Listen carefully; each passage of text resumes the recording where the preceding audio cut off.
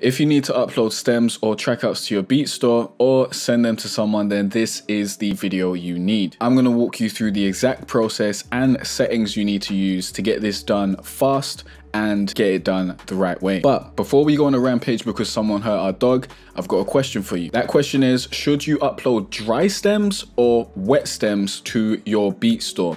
Leave your answer down below. If you don't know, don't worry, because I'll be revealing the answer later on in the video. Just stay tuned. Let's get into it. First of all, let's give you a little preview of this beat. Not too long, but let's go through it so that you can hear what we're working with.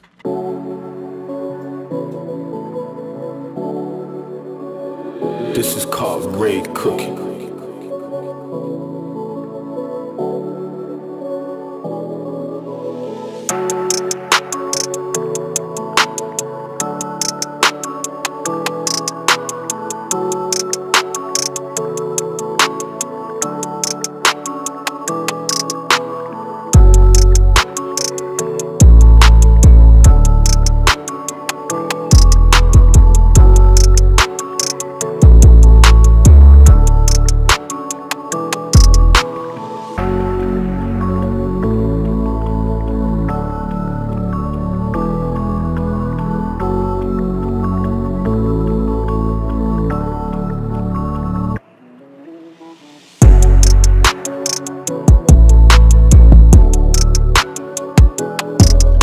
That's enough. You want to hear the full beat, link down below to my beat store in the description. You can buy the beat, all that sort of great stuff.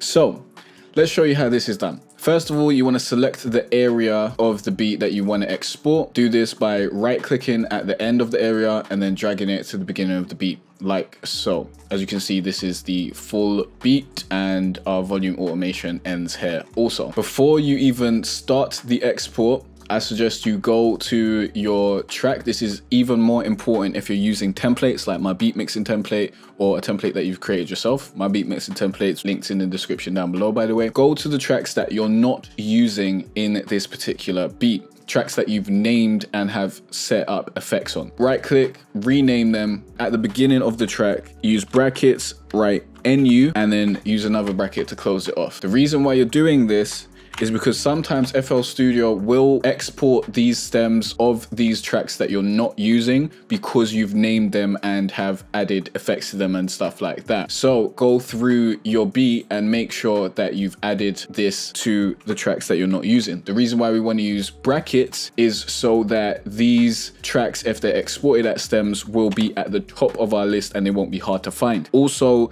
the term NU just means not used. You can basically write whatever you want. This is just the easiest way that I found, so I suggest you go with that path. Now on the actual exporting process, the first thing you want to do is go to File, then go to Export, go to Wave File. At this point, you want to go to where you're going to export this beat. I suggest you set up different folders for your untagged WAVs, tagged MP3s, and your stem folders. Now we've created this folder that we're going to export our stems into. We want to go into it and then rename this file to the name of the beat and then stems. Then press save, and then this is what we want to do with the settings. But before we get into that, if you want to learn how to create your own trap beats from scratch, you can use my free easy 9-step trap beat making formula inside my free course, and that will teach you how to go from creating your melody all the way to mastering your beats. And you've got nothing to lose except for the opportunity to join this free course because it won't be available forever. Links down below, or go to jcarterray.com/free trap course to join it right now. Now, let's get back into this video. Now, these are the settings you want to use. Set the mode to song selection. Set the tail to leave remainder. Click WAV. WAV bit depth, you want it on 24 bits. You also want this to be stereo. Resampling, 32-point sync. You can move it up if you want, but I just do 32-point sync and that generally works out. HQ for all plugins. Disable maximum polyphony. You can basically just pause the video and enter these settings. Then save tempo information, split mixer tracks. This is the most important setting because this is what's actually going to give you those stems, or trackouts if that's what you call them, but in this video we're going to refer to them as stems. And then you also want to enable insert effects for stems with effects.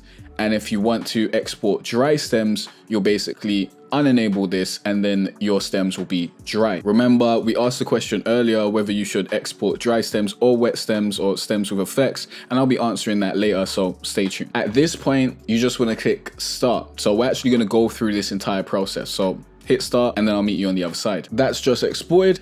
At this point, we'll go to the folder where we exported our stems. And here, as you can see, we've got a bunch of files. So we're going to elongate this so that we can see what's here.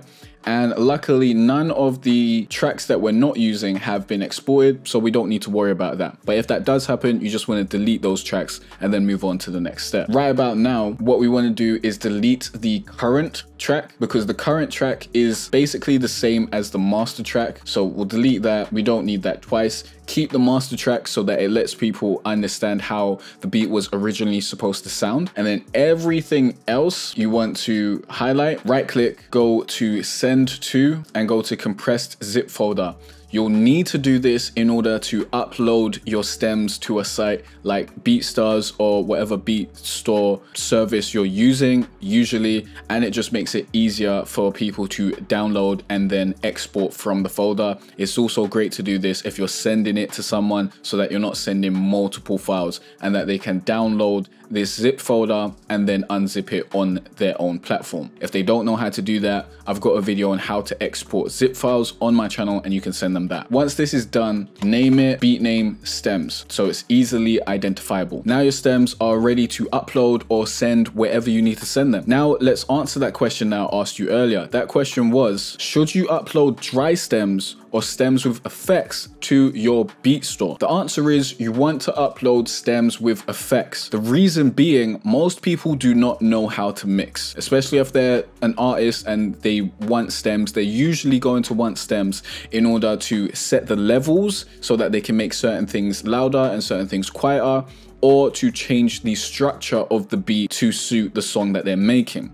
Most people will not be buying your stems in order to send them to an engineer who will mix them from scratch. And even in that respect, if they want dry stems, they will contact you and ask for dry stems. And at that point, you can then export those dry stems and send them over. The majority of people will want the stems with effects, so the best practice is to upload those stems with effects. Now, there's a lot of great stuff in the description down below, so I highly suggest you check that out, as well as my beat mixing templates, which will have your beats sounding professional and half mixed before you even get to the mixing stage. But before we go, let's do a quick recap. You want to set area that you want to export. Make sure you name any tracks that you're not using with the brackets at the front.